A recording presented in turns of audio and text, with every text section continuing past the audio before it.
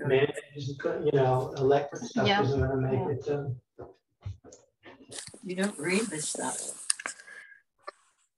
So. Hello, everyone. We are letting people in as we speak. Right after I sent the CDC stuff.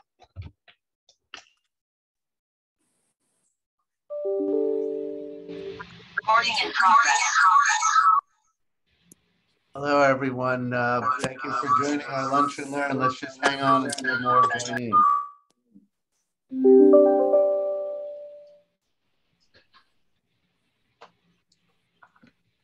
There are still people coming in, so we're going to let everyone in. Norman, Sue, you have 2 devices on, so that's going to create that echo. So you have to mute both of them, definitely at least one of them.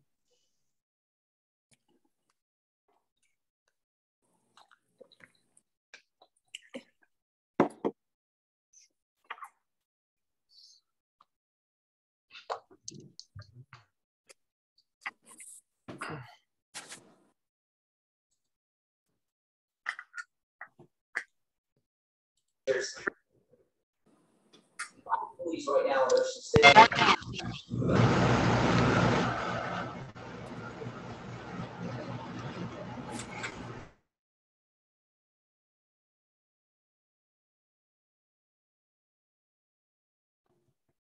People are still coming in. We're going to let people come in for a couple minutes.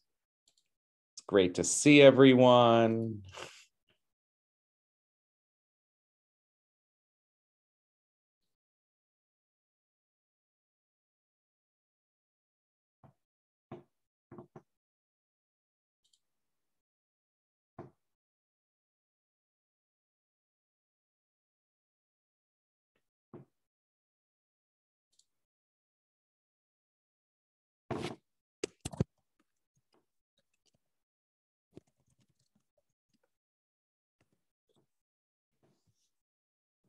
Okay.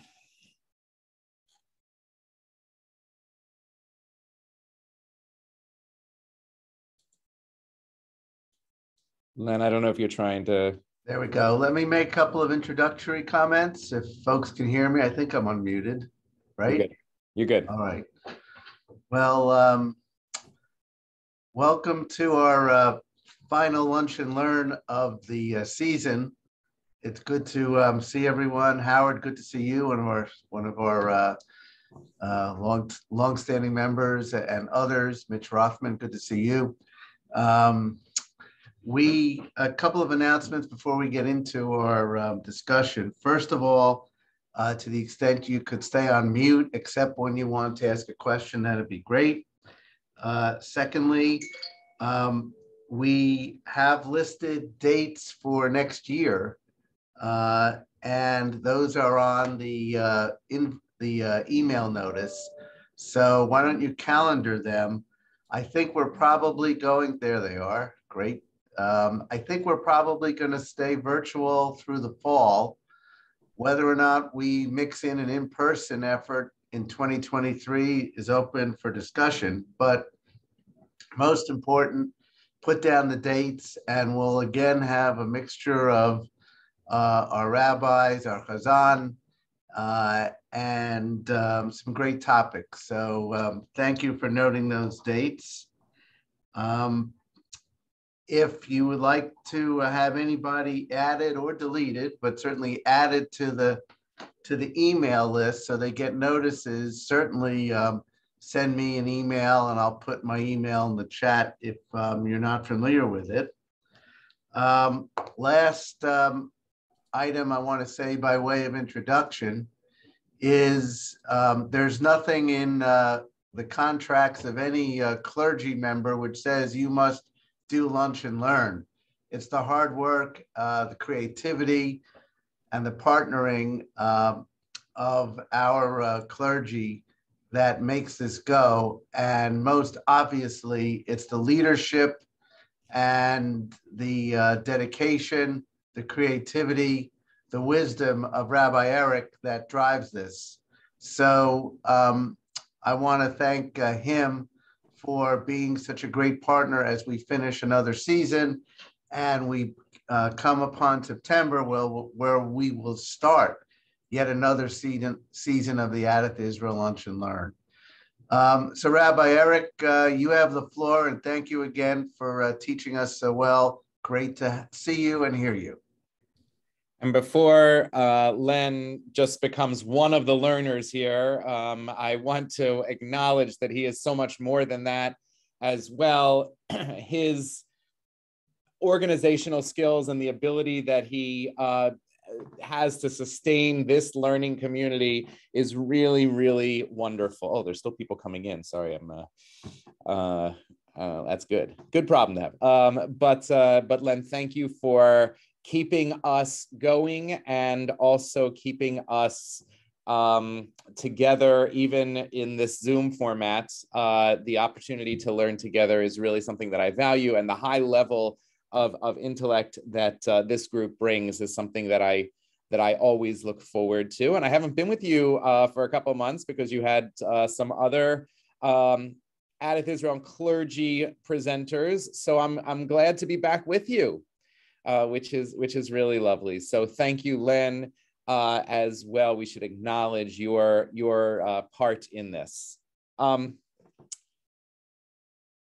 So I'm going to begin today with an acknowledgement that we're not going to end with real conclusive marching orders here.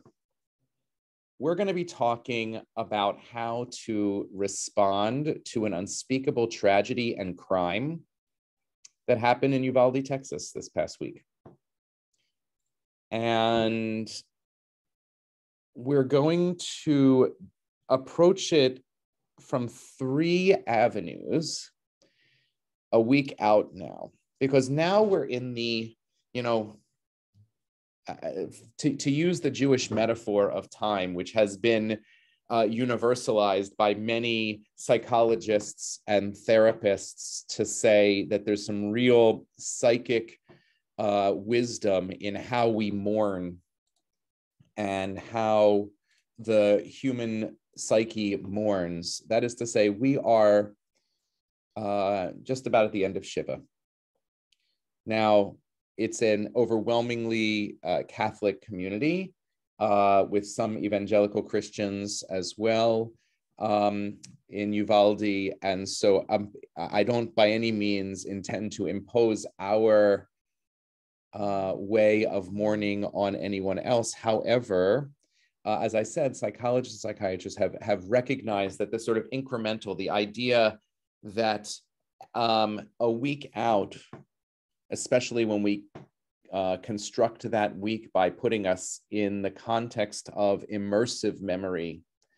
A week out is a first tier of memory, and then a month, which we would call the Shloshim, and then around a year. And I've heard this from countless people. People say, I've been so immersed in and almost have a brain fog, and it just at the end of a year starts to, after a loss, starts to feel like we can think again and fully re-enter the world again.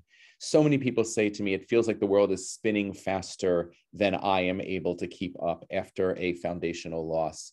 The funerals are ongoing in Uvalde right now. And in fact, I believe yesterday or the day before was the last funeral for those who were murdered at the supermarket in Buffalo. And while Jewishly, we tend to very quickly and then process, other cultures and faiths do it, almost in an inverse way. And I want to honor that. But when you get to that first week, we're at a point where at the end of Shiva, the immersion, you start to look out from the immersion of the enormity of the loss and go into a subsequent phase of mourning, which is in some way meaning making. How am I going to live in this world and understand this world without this person whom I've loved? And so here we are in our Jewish timetable, imposing that admittedly on people who do not share our faith, here we are trying to enter a world and comprehend a world where these school shootings, not only this school shooting, but these school shootings happen. And we're going to take a three-prong approach to that, which I'm going to go through in a second.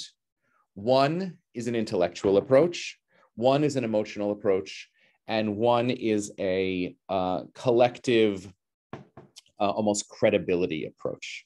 I will explain that in just a moment as a way of starting to process this. But I want to share with you something that was different about this particular school shooting. And I actually was in many ways rattled by this anew. Not only the sheer numbers and horrific stories that have come out, and I know there are more stories coming out about law enforcement and all of those other things, which we will, when we get to one prong, we will deal with. But normally at Adath Israel, when there has been in the past a school shooting, and I just want to say that that statement right there that I said is a horrific statement. What I just said was normally in the wake of a school shooting, because there is nothing normal about this. But normally in the wake of a school shooting, we hear understandably agitated parents of our, especially of our early childhood learning center, saying, what are we doing more? How can we be responsive? Is now when we're going to add, and I don't mean to say this in a flip way, but sometimes it's so understandably agitated that the suggestions of what we should be doing for security become in some ways, over the top, right? We should have triple our number of security guards, and we need metal detectors, and we need bomb sniffing dogs, and we need, to change the glass on this and change the, and there are so many things. And obviously from a feasibility standpoint, we can't do all of those things overnight, even if we could source all the materials. And we constantly at the synagogue, as too many synagogues do, we constantly are looking at our security plans and reevaluating them in consultation with the Lower Merion Police Department and our security professionals that are our trusted advisors, and other school security professionals that sort of serve as a council of elders on this, and frankly, Homeland Security. We are constantly revising these things. So to be responsive, and say, it's kind of like what people say about the shoe bomber. Well, there was a bomb in the shoe, and so therefore we take off our shoes. That responsive is less effective than in a constancy evaluating our protocols. And I should say, and I'll say this as a disclaimer right now, part of our security protocols are that we don't share the details of our security protocols.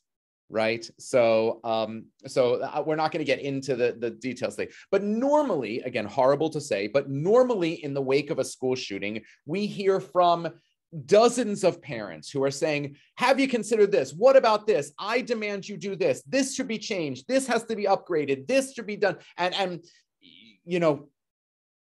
that can be overwhelming. And of course, we touch base and say, however horrifically, to our security professionals, is there anything that you as professionals learned from this past tactical invasion that we should sadly learn from? And so we do that, and we then spend, what is my job is the pastoral side of that, which is frankly calming the parents down and getting everyone to a baseline of, this is what we're doing, this is why we're doing it, this is the part we can't share with you. And we hope that in consultation with these professionals, you can come to feel safe as you entrust your babies with us. That's normally what happens. This time, I received 0 calls from parents. And on the one hand, that is, it makes the pastoral task less. And on the other hand, that crushed me. Because what I think that means, it may mean that people are more in their silos because of COVID and because we haven't sort of thought as globally and communally as that. It may mean that, but I think more likely, since they're giving us their babies still, I think more likely it means that people see this not as extraordinary. That people are now viewing a school shooting as something that happens. And as long as they have sufficient faith in us that we are doing what we can and sufficient rational knowledge to know that what we can do is not everything, is not foolproof, is not airtight, that this is part of our society now. There was no uproar from our parents. And that to me was, that silence was both deafening and crushing, absolutely crushing. So I then moved on to try to process this in a different way. Normally I'm processing it pastorally to our parents. And I didn't have that task. So it happened that I had, the day before the shooting, I had been in a session as part of the Zionist Rabbinic Coalition, that is a new organization that is sort of getting off the ground of rabbis who affirm the connection between the United States and Israel and world Judaism as and Zionism as a core Jewish pursuit and ideal. We had been learning with Elisha Wiesel. Elisha Wiesel is Elie Wiesel's son. And he is brilliant, and he comes by it naturally. He is, there were certain things that I think, he was not speaking of his politics or certain things like that, but what he gave us was a model of response as Jewish leaders that I then tried to apply to the tragedy in Uvalde. He was talking about applying it to acts of anti-Semitism and the growing threat of anti-Semitism. But I think the model is one that is really important to help us process, and a little bit different than the way we typically process, especially if you've been on social media. And so I'm going to present the model to you and then apply it. And I want you to, and I think it's going to challenge you. I know it's going to challenge you because it's designed to push our comfort levels. I'm going to share my screen. So again, just a reminder, once I share my screen, I don't get to see your punums. So I don't get to see your faces. So if you want to say something, you can either put it in the chat or you can just unmute yourself, and don't be shy because I won't be able to see hands up and things like that. Here we go. Let's go back to the beginning. Here we go. So it's ironic for a rabbi to say beyond thoughts and prayers, because that's kind of my currency. I do a lot of thinking. I do a fair amount of praying. But one of the things that I've been seeing on constantly on at least my social media feed is that thoughts and prayers are what every politician and every leader and every social media poster says how we should respond. And I called it responding to a seemingly intractable tragedy, the idea that this is constantly happening, and to the point where our parents even were almost resigned to it and were not railing against it. The approach that we're going to take is an approach that's sometimes used with persuasion, it's sometimes used with leadership, and these are the three sort of prongs of it. Okay, and forgive me if some of you know of this or have applied it in other ways, but here's how it works. When we are assessing a challenge, a threat, an urgent need, whatever it may be, there are three ways to approach. The first is the one that we often see, which is ethos. Pathos. Let's start with pathos. Pathos is our emotional immediate response. Our pathos is outrage. Our pathos is, how could this happen? I feel insecure. I feel terrified. I feel angry. I feel attacked. I feel, if you're someone who who finds themselves advocating for gun rights, you may feel that your position is being criticized, and that may make you defensive. If you are someone who is a victim of this, you may feel, yes, Howard wrote, pathos equals emotions. You can see that on the emotions and feelings. There's like a little bit of a, I believe these are Greek words, but there's a little bit of an explanation. Yes. And so if you're someone who has a loved one who has been a victim of of gun violence, you may feel a knee-jerk anxiety and panic, right? And a feeling of being unsafe. All of that goes into there. What is often seen as the opposite of that, though I think the fact that there are three of them means that it's not such polar opposites as a binary situation, is logos. Logos is typically, we're given up here, but you know that in ancient Judaism, the intellect, the seat of the intellect was given as the heart, right? So, so let's, the classic, oh, this is how I feel, this is how I think. It's not exactly the same in Judaism, but logos is what it sounds like. It's logic, it's rationalism, it's reason. Right. This is where we start to analyze maybe some facts.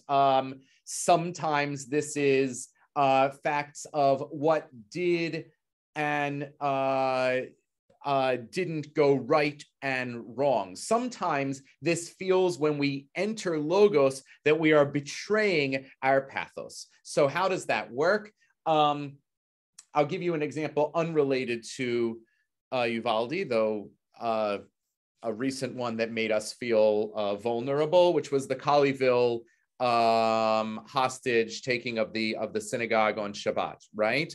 Okay, so everyone feels like, oh my God, I was in shul. This could have been my shul. Could it be my shul? Should I go to shul? All of that is the emotional immediate response. How could this happen? Are we in a world where why isn't the world more outraged by this? All of that is the emotional piece, and then we start to talk about the logos, and then so this starts to come in, and people start to say things like, well, the rabbi let him in for a cup of tea, and that was a breach of security protocol.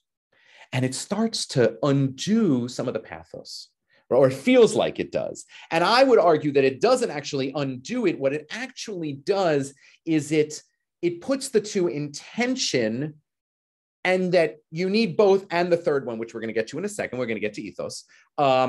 You need both, because you can't run a security situation on emotion, and you can't run a security situation without acknowledging that emotion in and as part and parcel to the systems that you set. If you know that people are going to be afraid, you have to embed that into the rational procedural pieces of it. If people are going to run and stampede, you have to have ways for them to run and stampede, because you can't, or you have to train them and train their heads so that they will act, or at least wire in there some rational situation. So I'll give you an example of the way these two things work that is totally unrelated. When in a couple of weeks, I'll be going up to Camp Ramah for my, I think 18th or 19th summer. on staff, right? And I was a camper before that. And I do this thing with our junior counselors, with our youngest bunk staff. And I do it with the head of security and facilities. And here's what we do. We take a couple canisters of gasoline and we go out to a parking lot where no one is and fire extinguishers. And he puts a strip of gasoline. I don't do any of this, by the way, because I'm a little bit of a wimp. Oops, sorry, I didn't mean to do that. We're going to go back. He puts a strip of gasoline and he lights it on fire, and he shows everyone the proper way to run through a low-lying fire with your knees up, your hands across your chest. If you haven't done it before, it's a good thing to do. And then at the far end of it, there's a fire extinguisher, and he shows them how to put out a small fire. And the reason for this is because everyone in the whole camp is made out of wood, right? Everyone is afraid of a fire. And if you are in charge of children and everyone is freaking out because there's a fire, everyone's going to be running in different directions. They're going to be screaming. They're going to be endangering themselves more. You have to also have wired in there somewhere the logos to know how to act, how to run through that fire, to get to the fire extinguisher and show those kids how to get out of that building. And so if you can pre-wire the logos, that's a good thing. So the whole idea is that instead of having a fully emotional fear response, we'll also have wired in there some rational response of what to do and how to do it responsibly. The third one is also embedded into that, which is ethos, because you have to be the one. As we say in Pirkei Avot, in Ethics of the Ancestors, b'makom she'en ish, she'en anashim hishtadel liot ish. In a place where there are no people to stand up and do the thing, you got to be the guy or the girl. I don't care which, but you got to be. You got to step up.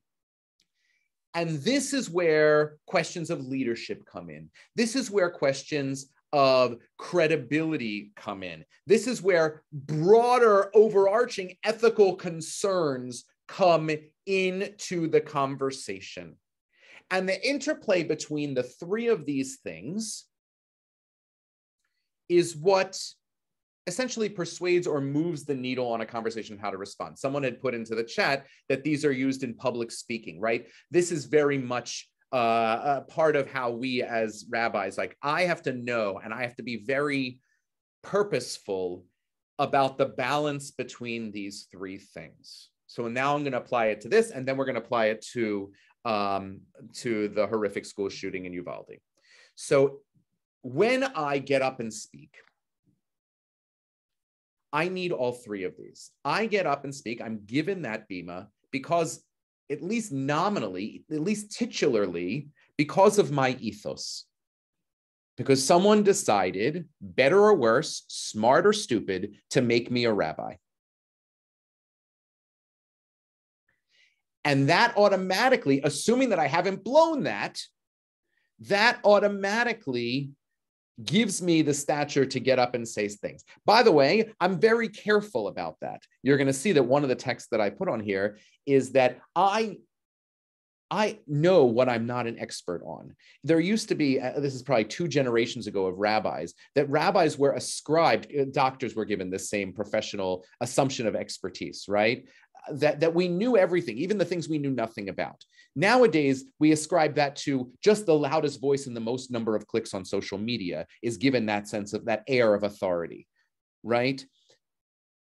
I am very careful to not overstate my ethos, but I know that it's there.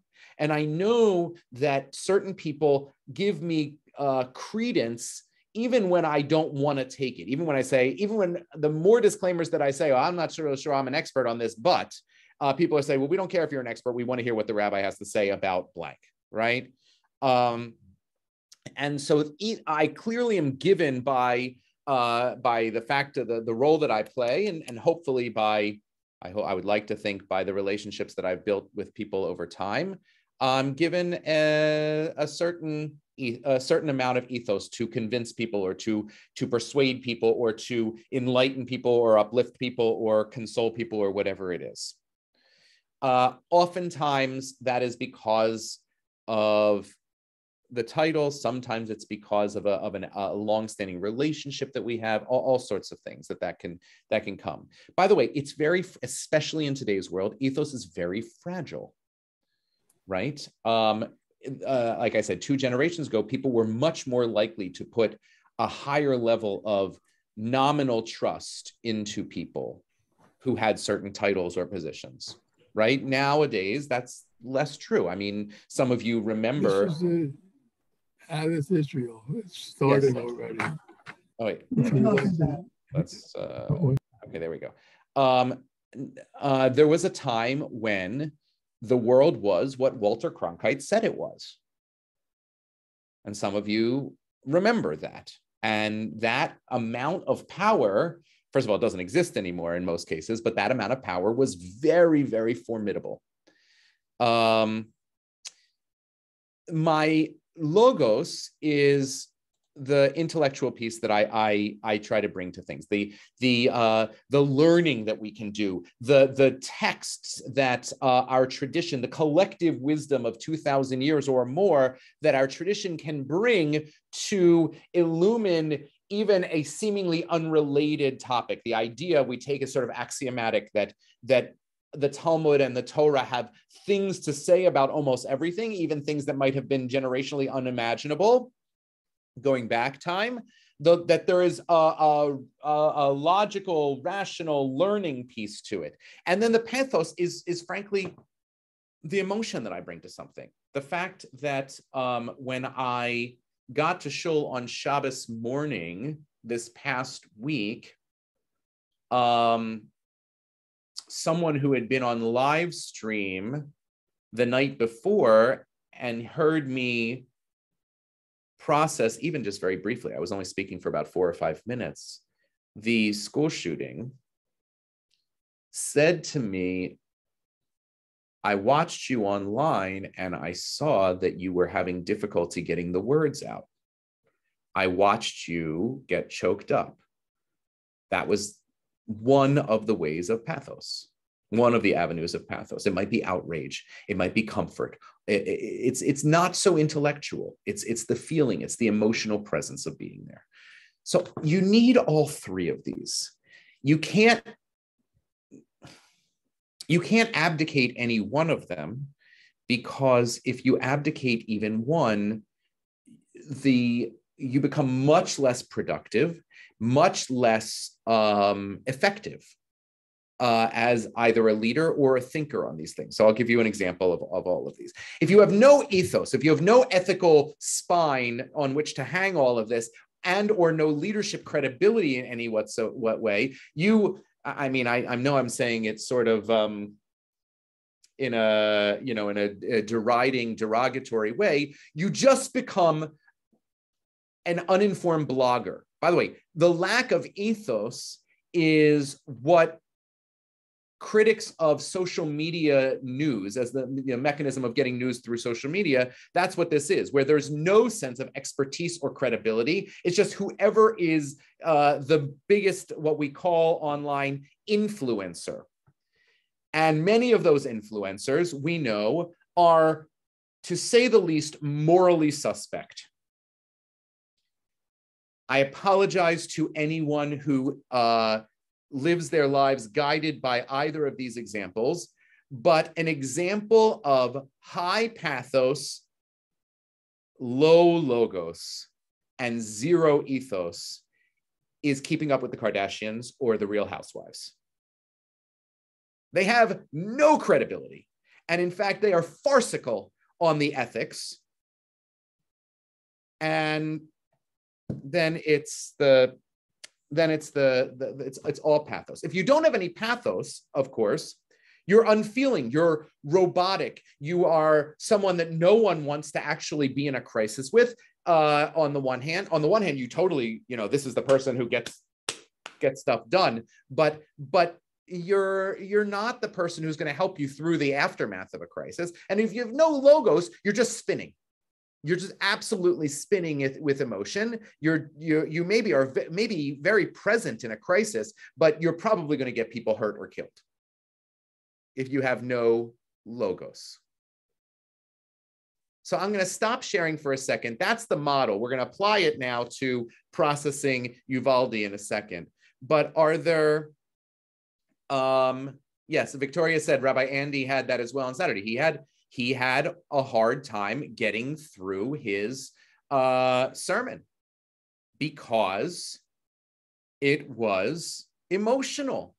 And it needed to be emotional. If it hadn't been emotional, it would have been an incredibly ineffective sermon, because we had just witnessed the loss of 21 people in a school.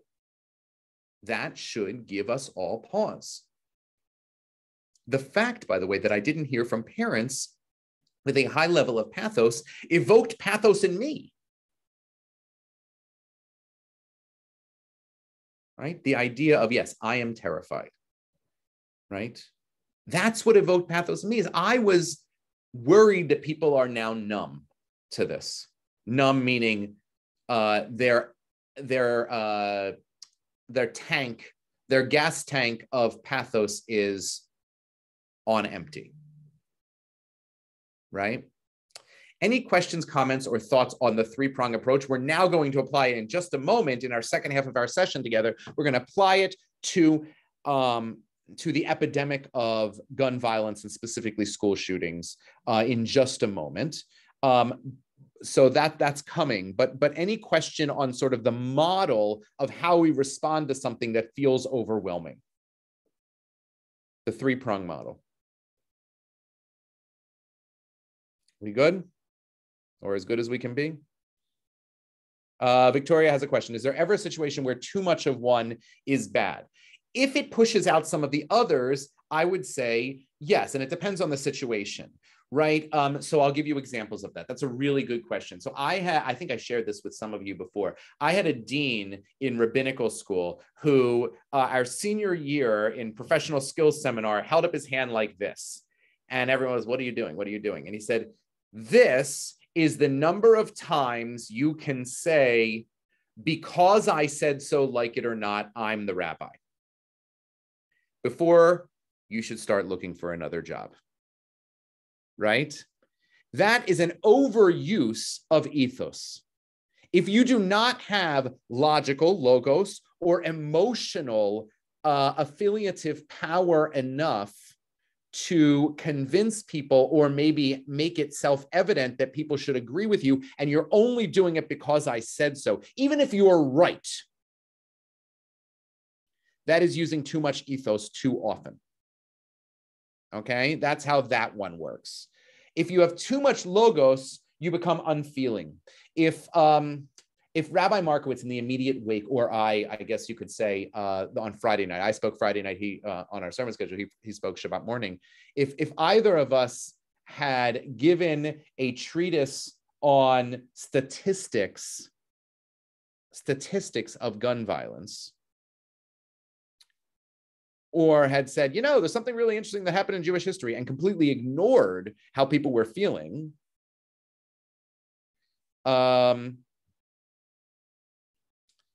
then that would have felt completely not only ineffective, but actually awful, like mean, right? The example of this. Oh, thank you, Howard. The example of this is the classic rookie mistake as a rabbi, when you go to a shiva and people of a specifically perhaps unexpected, sudden, every death is tragic, but in those sorts of standards of tragedy, you go and someone says, Rabbi, I don't understand, how could this have happened? And you then go out to the trunk of your car and you come back up to your chin holding a stack of theology books. That is a rookie mistake. That is too much logos. When someone is saying, how could this have happened? You have to have the pathos to say, you're hurting. And maybe even to say, I have no good explanation that's going to bring you comfort. I'm just here right now. Okay. And too much, I think you can have too much pathos too. We normally, especially in the wake of a tragedy, we don't like to think of having too much pathos, but you can. You can, and it very often happens where people just get so angry that they say things that are not only absurd, but actually in some ways hurtful and certainly counterproductive. So in clergy speak, one of the things that clergy need to do is to be what is known as a non-anxious presence. So when I go into a room where people are upset, especially after a tragedy, it's not that I am unfeeling, but if I am bawling out of control, I'm actually doing a disservice to the people who are more proximal to the loss. I've seen this happen, by the way, in receiving lines, which, by the way, you should know is not a universal practice. It's a very Philadelphia practice, right? Okay, the receiving lines in the front row of funerals, right? I've watched this happen. I've actually only once that I have to do this. I actually intervened once, which made me feel so unfeeling. But someone came and they were having such a strong emotional reaction, and they were like, not even a relative. They were a friend of a family friend, but they were, for whatever reason, having an emotional reaction. And I watched as the daughter of the deceased went from the role of bereaved to the role of comforter in the presence of the as yet unburied body of her mother. That's not fair. If you're coming to console, you're not allowed to do that. Josh wrote something. And okay, so there's a little politics in the Gilad Shalit thing, but there's no question that the pathos there. Now, the pathos is what makes the Israeli society, and I don't want to go down this rabbit hole too much, what makes Israeli society say, no, we don't leave any soldiers left, no soldiers left behind. That is the pathos. And you are correct that the logos of that, the fact is that there were the recidivism of those terrorists that were released in exchange for Gilad Shalit was incredibly high and future problematic. So we know that. By the way, I'm glad on the one hand that Gilad Shalit was released, and I know that others, logos, I know that others were endangered because of the people who were released. So that's where these things go. Let's, any other questions before we, sorry, Victoria says, understand what people need: explanations, empathy, comfort, non-anxious presence, rather than what the leader individual thinks people need. Yes, you have to be careful not to overuse, that would be overusing your ethos, right? Overusing your ethos is say, I know, so I'm going to tell you what to feel at this moment, right? It's just to be present. That pathos does not have to be hysterics. Pathos can be quiet presence as well. Any other questions or comments before I want to make sure we obviously get to the most proximal issue here. Okay. I'm going to share again, and we're going to go through each of these three, and I'm going to give you, and this is where some of you are going to get angry, and I'm going to give you that as a disclaimer.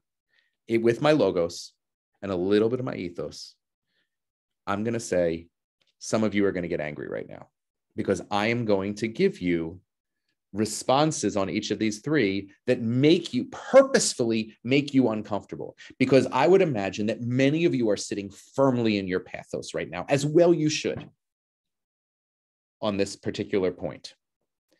And we're going to start with logos, because we have to push against. One of the ways that this model works is that you push against where your disposition instinctively takes you. It's very easy to go where your disposition instinctively takes you. We have to push against that to make sure that there's room for all three.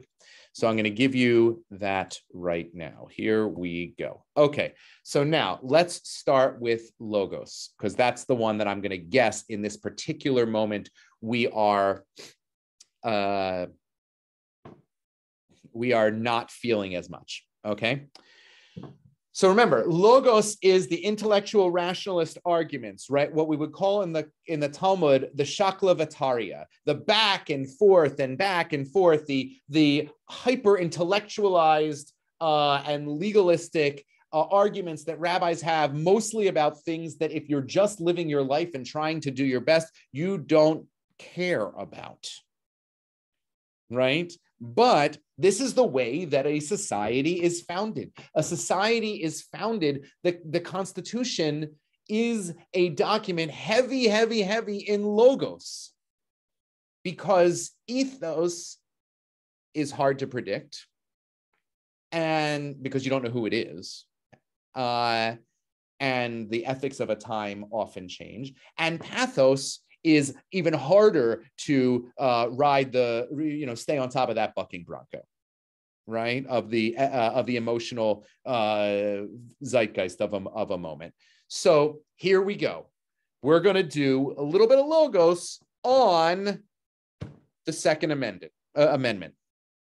A well-regulated militia being necessary to the security of a free state, the right of the people to keep and bear arms shall not be infringed. I'm not going to talk to you about the grammar of it. I know that English teachers would not be happy with which clause is consecutive and which clause is dependent on the other clause. All of that is actually relevant. If we were to read this with logos, first of all, let's be honest. The worst thing you can say to someone right after they have felt insecure because of a school shooting is, let's reread the Second Amendment together. It is not comforting.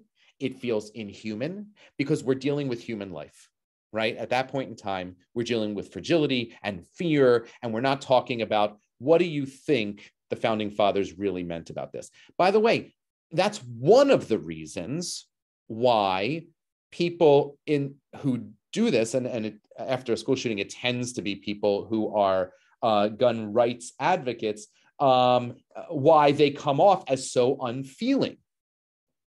Because they go to their logos, because they say, this is the timeless thing. And yes, it's a tragedy, but I'm not going to respond emotionally to that tragedy by taking away my guns, which is a constitutional logos right. That's why that feels unfeeling, right? That's why that feels dissonant, right? So I'm going to use some Talmudic terms. This is our logos on this. It doesn't, by the way, mean that there's not a space for logos, especially not in the wake of a shooting, right? The timeless principles, right? But here's how you would read the Second Amendment Talmudically.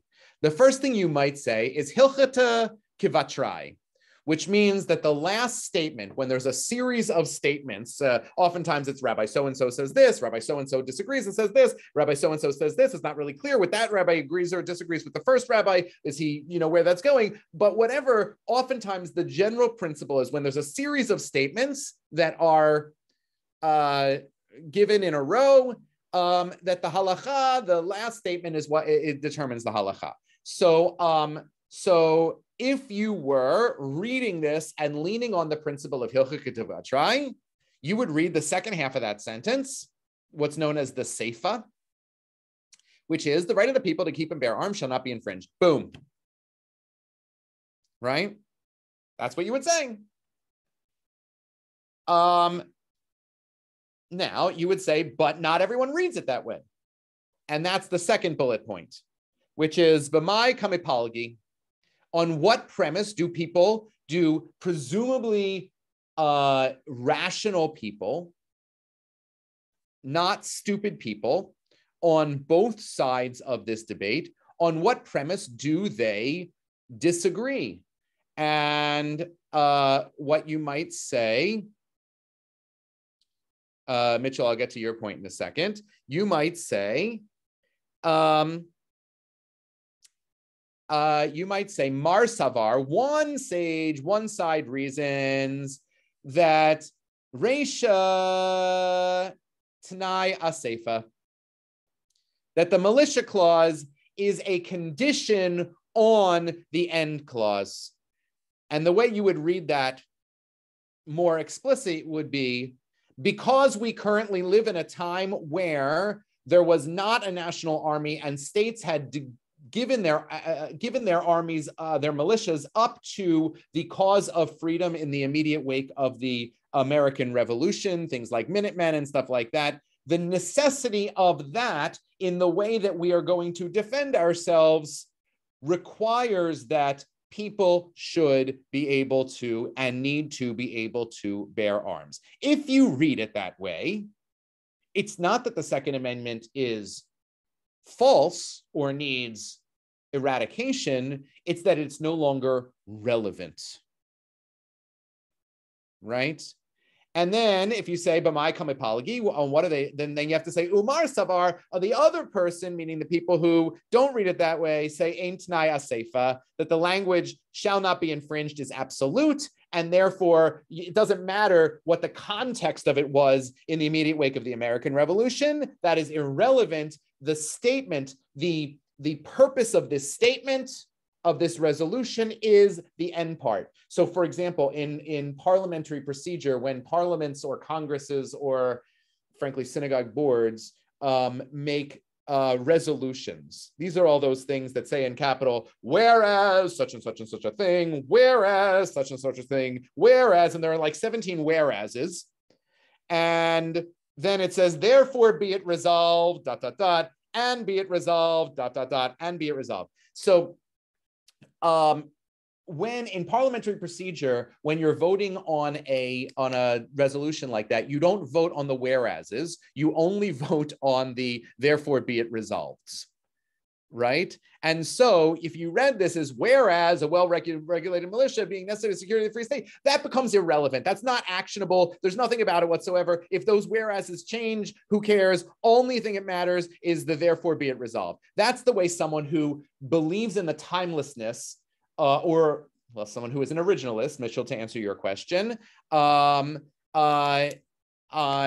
say that it doesn't matter. This is what was said, and unless you're going to put an amendment in there, you can't change it. That the condition of the first half of the sentence doesn't bother. This is how you're reading it intellectually, right? Now, there's another way that cuts through all the intellect in a way, which is the Talmudic term ha'idna. Ha'idna says the whole thing's irrelevant. Ha'idna means nowadays. And this is where so many memes come up, right? Nowadays, they didn't imagine certain contexts, certain styles of weapons, certain things going on. Everyone, everyone who had a musket was not going to be able to act in the same way as someone with an assault rifle. Those sorts of things. And nowadays we have to change it because the contexts change. We have this all the time, right? We do this in the Talmud all the time, where you say, the classic example of this, the most revolutionary example of this was there were dozens upon dozens upon dozens of laws and mitzvot given in assuming that a temple would exist for a sacrificial understanding. And then we say, well, now that the temple doesn't exist, we're going to scrap all those and do some totally different thing. Right? Oops, sorry, didn't mean to do that. Okay. Now, the challenge with that is that all of those assume that we know the context, and the contexts are not absolute. And I'm going to answer questions in a second. I see some questions in the chat. So one of the things that we talk about are what are called ta'amei Torah or ta'amei mitzvah. And these are when we try to discern the reason that a mitzvah exists. Oftentimes we end up messing up the mitzvah. And there's a couple of examples. King Solomon, it's a mitzvah for kings, as they were, to not have multiple wives. And the reason for that is that you'll end up,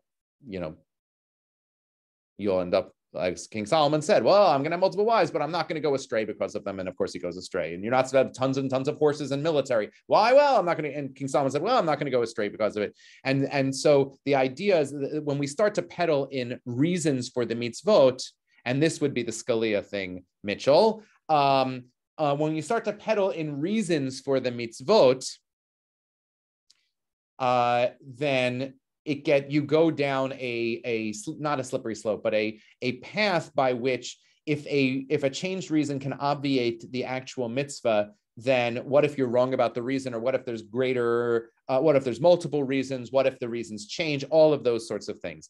And so we are usually discouraged from abrogating laws by virtue of a changed context, right? And so that is, so I would say all of the rabbis were Talmudists. The question is, some of the rabbis, or more like Rabbi Yitzchak, who is more Scalian, as it were, who was arguing against abrogating laws based on a discernment of their original intent, right? So that's what it is. Barbara, your comment, yes, this is what was disturbing to me too. Why didn't those parents call? Why didn't those parents get completely freaked out? And I think in part of it is because that they are numb, they are jaded. Pikuach nefesh, I'm not 100% sure. So in some ways it fits in, right? In the sense that all laws, I think what you're saying is all laws are off the table if we are trying to save a life. That's not entirely true when it comes to saving the system, if you believe that the Constitution represents the system. And that becomes a little complex in terms of when are we supposed to actually when we are allowed to endanger our lives to preserve the system. That gets very complicated. It's a little off the rails for today. But this is Logos. And Logos doesn't feel great in the wake of a tragedy, in the wake of a crime, but Logos is important because we can't just be responsive to crimes. We have to have an overarching we have to have the bones on of the system. Now let's do the pathos, which starts with a very simple line. I don't care what the Constitution says. Kids are being killed. That's the pikuach nefesh in some way, right? We got to change something. I don't care whether there's a process or there's not a process. You want to go through your process? That's great. I don't frankly give a whit about your process. All I care about is that kids are being killed. And so we need to do something. I don't actually even care if that something is actually effective to stop school shootings. We just need to do something. This is what most of the time in the past parents were responding to me about. I don't care whether your security company says that what I'm proposing is going to make Adath Israel safer. It's just, I need to know that it's going to be safer. I need to feel that way. I'm going to move really quickly because I just looked at the time and we got to get to ethos too, because in some ways ethos is our biggest problem here. So I'm going to move really quickly. This is one of the quotes, "The whole world rests upon the breath of school children." This is an emotional thing. When Shimon and Levi, who end up actually slaughtering an entire village over this, feel that their sister has been taken as and they believe that she has at that point in time actually been sexually assaulted, has been raped, they respond emotionally. Pinchas, we're going to be reading in a couple of weeks. Pinchas sees two people acting extremely inappropriately on the temple steps, and he puts a spear through both of them. He makes a in flagrante delicto shish kebab, right? Okay, and he is praised for that. Okay. Heschel is quoted in the context of here saying it's time for moral outrage, a widening darkness between our lucky stars. What an image, right? And here's the part that's going to make you all, or some of you, I can't assume your politics or your feelings about guns, some of you angry, is that there is also pathos on the other side of the debate, right? And we don't have time to really go through all of those things right now, but these are things that are being said more emotionally than factually. I worry about the officers, right? Stop making schools such an easy target. That's an argument for putting more guns in schools, right? That's an emotional argument. I feel unsafe. My kids feel unsafe. The way in which I'm going to respond to that, you may disagree with, but I'm responding emotionally to my need for safety. This is not me. I actually have other feelings about this, but I'm saying this, some of these quotes are saying, I need to feel safe. And the way that I will feel safe is by putting more trained people with more guns in. Now, you may disagree with that, and the data may agree or disagree with that, but the data is irrelevant on this. This is an emotional response of the emotional need to feel safe. All right, I'm doing this so quick because we only have one more minute left, and I'll stay on for a little bit longer too, of course. The last piece of this, in some ways, is the piece that is so devastating, which is that when it comes to gun violence, we have almost no faith that an ethical leadership will bring us a safer world. Right? And so you can see Rabbi Nathan Laufer's comment, once leaders have acquired legitimacy, the formula for establishing future credibility and trust is deceptively simple: promise and deliver. You can see where the confidence in institutions are almost across the board. And part of this is just society in general having more of an appetite for tearing down all institutions, but Congress's confidence to actually do something, this is 12%. And by the way, that was last year. I'm going to place a wager that it ain't higher. Right? Supreme Court, same thing. Supreme Court hasn't exactly gotten good press this past year, right?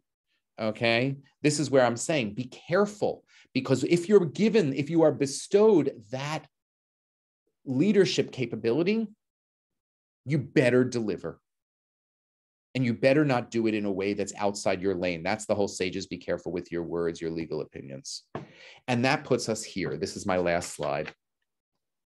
Because when ethos is abdicated, and in many ways, I think this is actually the worst part of where we sit right now, we have what's called Yeush.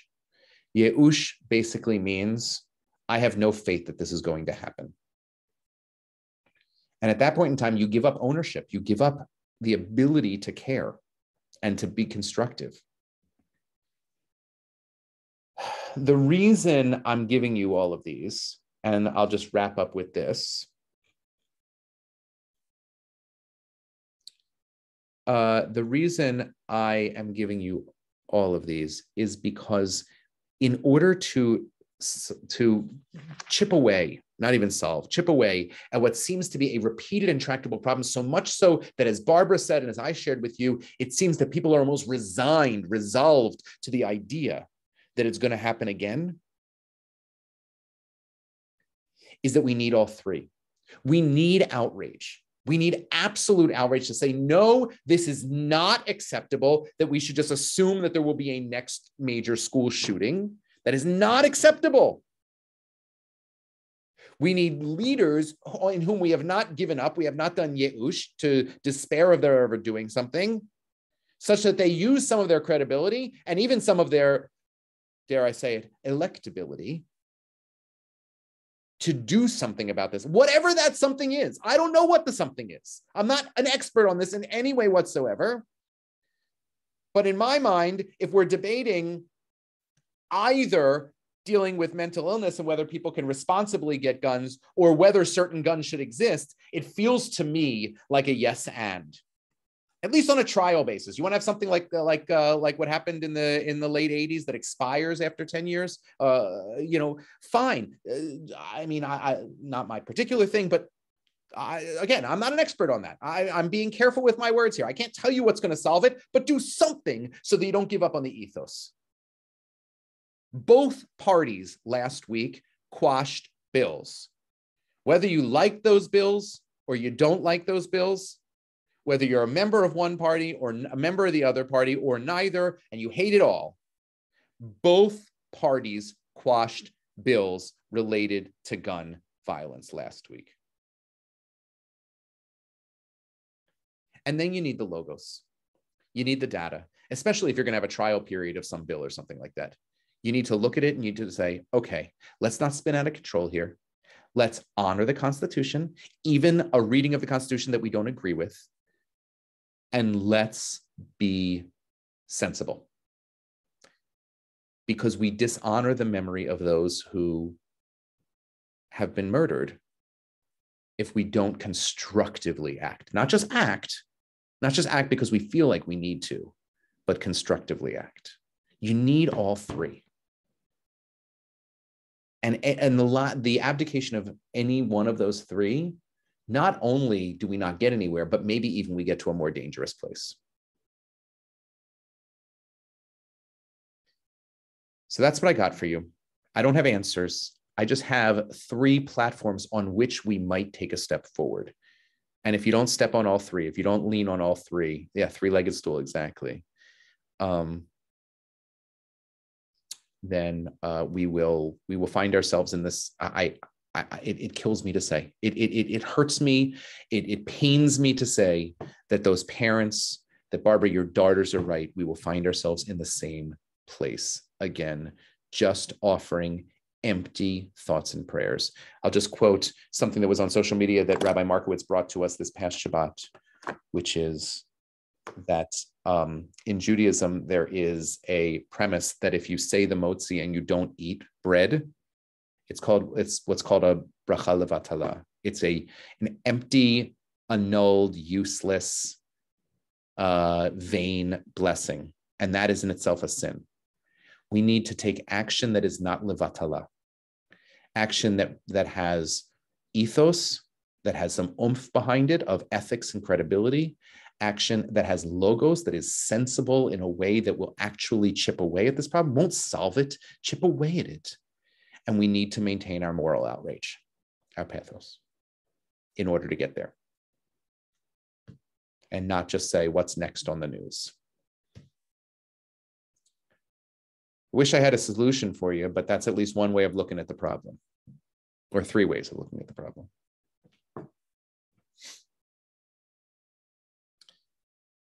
I want to acknowledge that on here, there were some newcomers, so thank you for that. Some, was it first time, long time, as well. And also, I should have said this earlier as I'm looking at the chat right now, Adam Garber was on from Ceasefire PA. So I want to also acknowledge that as well. And Ceasefire is an organization that obviously, if I don't know what I'm talking about, they do. So, at least on one aspect of this. Hope you're well. I'm happy to stay on for some questions or comments or thoughts as well, but the chat was well used today as well. Thank you all. Have a great summer too, if you have to go. Len, before I get off, it's Howard. I just want to, again, my first time joining in, and the value is invaluable.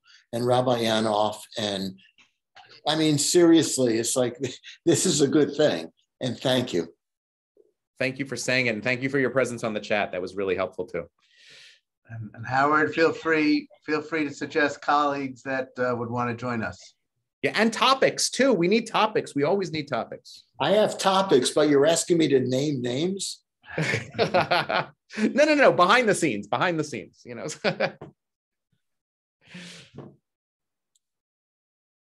Take care, everyone. Thanks for being here. Thanks for a good year of learning. Thanks, Rabbi. Thank you, Victoria. Thanks for your comments as well. Thank you, everyone. Thank you. Len, can you send us a link to the recording? I will do that. As soon as I get it, I'll forward it to you, Len, and you can send it. Fair enough.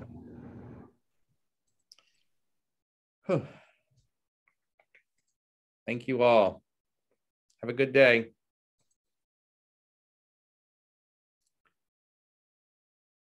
Len, I think we're at 43 at our max. That was good. Take care, everyone. I'm going to end it now. Have a good day. Bye-bye.